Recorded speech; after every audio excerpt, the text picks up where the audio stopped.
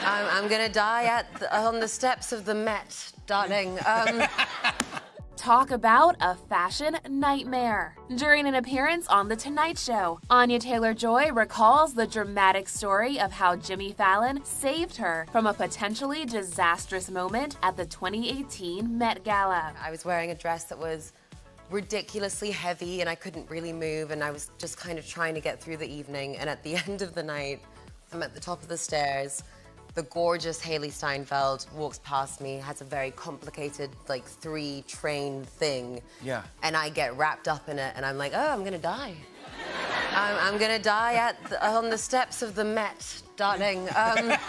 Luckily, Jimmy was on the scene and caught the actress just before she took a tumble down the stairs. Literally, just out of nowhere, the hand of God came out and pulled me out of it, and it was you. And you were just so sweet about it. You were like, hey, I'm Jimmy, nice to meet you. I was like, okay.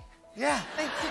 Yeah, that's exactly So right. thank I love you, that. Jimmy Thank you. Fallon. For her first and only Met Gala appearance, Anya personified the year's Heavenly Bodies theme in a stunning gold creation by Dolce & Gabbana with a matching crown. While she hasn't attended the event since 2018, the Queen's Gambit star has solidified herself as a bona fide fashionista. Most recently, shutting down the red carpet at the New York City premiere of her film The Menu in a killer black dress by Dior.